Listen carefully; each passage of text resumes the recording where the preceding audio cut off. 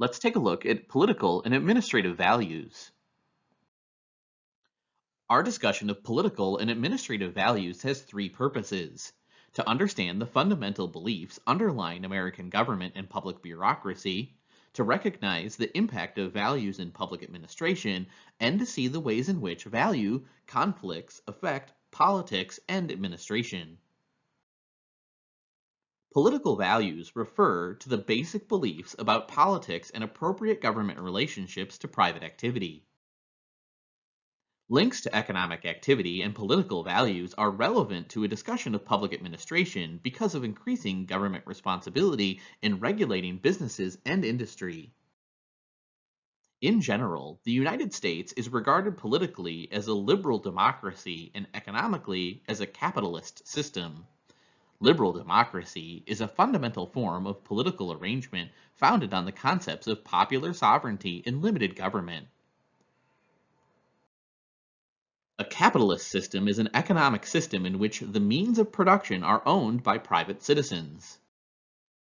Popular sovereignty is a form of government by the ultimate consent of the governed. It implies some degree of popular participation in voting and other political actions, although this does not necessarily mean mass or universal political involvement. Limited government refers to devices built into the Constitution that effectively limit the power of government over individual citizens. The specific vehicle for popular rule has been representative democratic government. Initially, Americans emphasized legislative representation, which is stressed by the Constitution. Representation is a principle of legislative selection based on a number of inhabitants or amount of territory in a legislative district. Adequate, fair, and equal representation has become a major objective of many who feel that they've been denied it in the past and now seek to have greater influence, particularly in administrative decision making. Representativeness suggests groups that have been relatively powerless should be represented in government positions in proportion to their numbers in the population.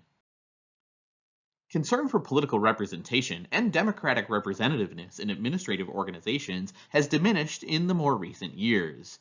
These subtle changes in meaning have cumulatively made it more difficult to determine whether democratic or administrative values are being manifested.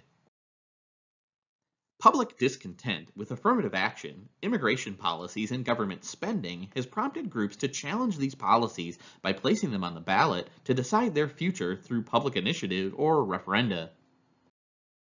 Limited government reflects the predominant view of those who frame the Constitution that governments could pose a basic threat to individual liberties. Therefore, they incorporated into the Constitution four devices that effectively limit government: checks and balances, separation of powers, federalism, and judicial review. In addition to this fragmentation of government powers, the Bill of Rights established broad areas of protection for individual liberties and personal privacy against encroachment by official government action. Judicial review is the constitutional power of the courts to review the actions of executive agencies, legislatures, or decisions of lower courts to determine whether judges, legislators, or administrators acted appropriately. Individualism is a philosophical belief in the worth and dignity of the individual, particularly as part of a political order. Pluralism is a social and political concept stressing the benefits of group organization as a means of protecting broad group interests in society. Our emphasis on the individual is evident in the protections for civil rights and liberties, but it also implies the right to participate meaningfully in the political process. The rights of all citizens to organize and advance their interests links the Bill of Rights, individualism, and pluralism, suggesting that individual freedom includes the unrestricted right to be active in organized interest groups. These values serve as standards against which political reality is measured.